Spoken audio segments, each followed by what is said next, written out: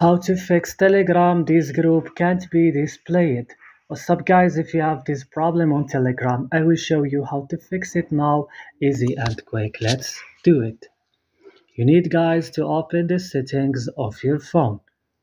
Click next right now on apps option and search for Telegram and click on it when you find it. So here scroll down this list, click storage option, click clear cache only and back after that click add for stop and click OK. Guys, go to Play Store or App Store and update Telegram and restart your phone right now, and that's it. I hope this video was useful. Don't forget to like and subscribe.